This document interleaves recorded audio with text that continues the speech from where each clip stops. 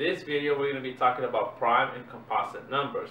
We're going to circle the prime numbers with a red marker, and we're going to X out the numbers that are composite with a purple marker. Okay. On the right hand side, you see the definition for a prime number, a whole number with exactly two distinct factors, one in itself. Composite number is a whole number with more than two factors. So I'm going to give you two examples, one of a prime numbers and one that is a composite number, so you can have an idea of how to do it. We're going to be talking about what numbers can be multiplied together to give me 2. Okay, so the two numbers to multiply 2, so you can do 1 times 2, that's going to be 2, or you can go ahead and do 2 times 1, which is going to give me 2.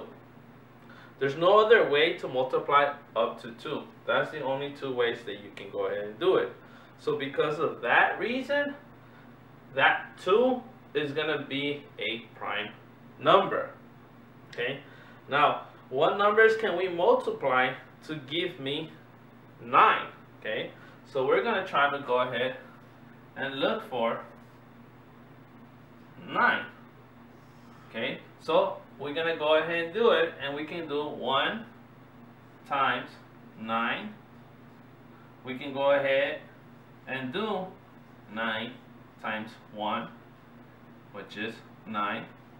And we can also do 3 times 3, which is going to give us 9. Okay. So if you see, there's different ways. So in the composite number, a whole number with more than two factors. So the factors of 9 can be 1, 9, and 3. So for that rule, 9 is going to be a composite number. Okay. So we're going to start with the chart here, and we're going to go ahead and circle first all the prime numbers, and then we're going to come back and X out the composite numbers. Okay. So we're going to start with 1. 1, I circle blue for 1 because 1 has only one distinct factor, which is just 1. If you see a prime, it says a whole number with exactly two distinct factors, one in itself. But in 1, you have 1 in itself, it's 1. So it can't be prime. Composite number, a whole number with more than two factors. It's going to be only 1. So that's the only number that's not going to be neither. It's going to be no prime number or no composite number. Okay. So we're going to start with number 2. Okay. 2 is that a prime or composite number is going to be a prime number. Okay. 2 is the only even number that it is going to be a prime. Okay, then we're going to go and see 3. Okay, is 3 prime composite? It's going to be prime. The reason it's going to be prime because you can only do 1 times 3 or 3 times 1. There's any other number you can multiply to do that. Okay, so we're going to go ahead and go next. What? 4. Is that going to be prime or composite? It is going to be composite. So we're going to X it out. Remember, X out your composite. So 4 is going to be composite, but because you can do 1 times 4 and 4 times 1 and 2 times 2 is 4. So that's why it's a composite. So 5 is going to be prime. 6 is going to be composite. So if I already know that every even number, you're able to go ahead and know that it's composite because it's going to be an even number. So you can multiply 1 times itself, and you can do it by multiplying 2 times another number because it's an even number. So you're going to go ahead and I will X out all the even numbers because I know they're going to be composite numbers.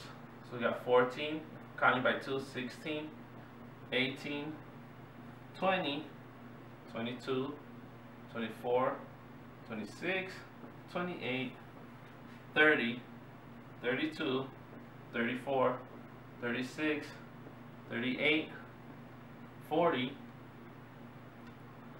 42, 44, 46, 48, and 50. So all those numbers I know right away they're composite because they're even numbers. Okay.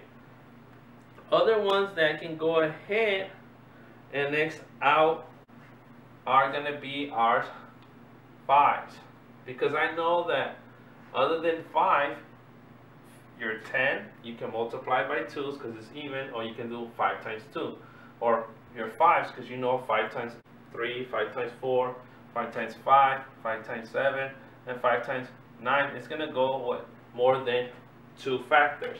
So I'm going to go X out now. 15, 25, 35, and 45. Okay.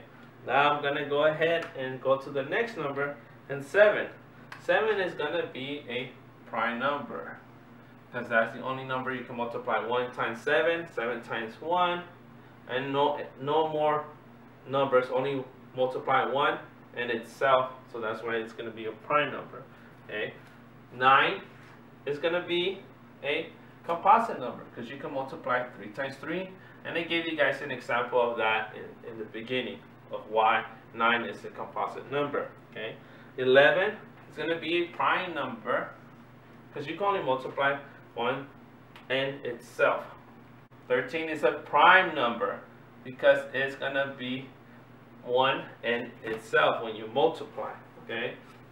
Then we're going to go to any other numbers. We know that 14, 15, and 16 are composite.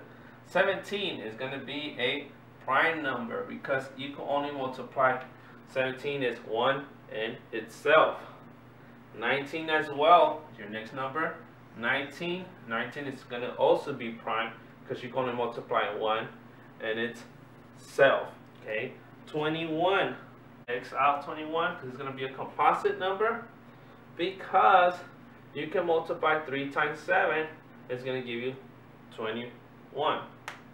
Okay. Right now, if you want to go ahead, you can go ahead and pause the video and try to finish the other half of the chart that goes all the way up to 50 to see if you're able to finish it on your own. If after you're done finishing it, you can go ahead and resume and put play and see if you got circle the prime numbers and if you X out the if there's any other composite numbers on it. And don't forget also to like and subscribe. Okay, so we can continue with number 23. Okay, 23 is going to be a prime number because it's going to be 1 and itself. Then we're going to go ahead and look at 27. And 27 is going to be a composite number, so we're going to X it out. It's going to be composite because it's more than 2 factors, because you have 1 times 27, and then you can have 9 times 3, which is going to be 27. Okay. Then we're going to go with 29. 29 is going to be a prime number. We go to the next one, 31. 31 is also going to be a prime number. And 33 is going to be a composite number. So we're going to X out 33. And then our next number that we haven't done is 37. And 37 is going to be a prime number. We go to the next number, 39. And 39 is going to be a composite number. So we're going to X out 39. And we go to 41. 41 is going to be a prime number. Then we go to the next number, then we have an X out, and it's 43. And 43 is also going to be a prime number. Okay, we did 44, 45, 46, so the next one is going to be 47. And 47 is going to be a prime number. And our last number that we have is 49. And 49 is going to be a composite number.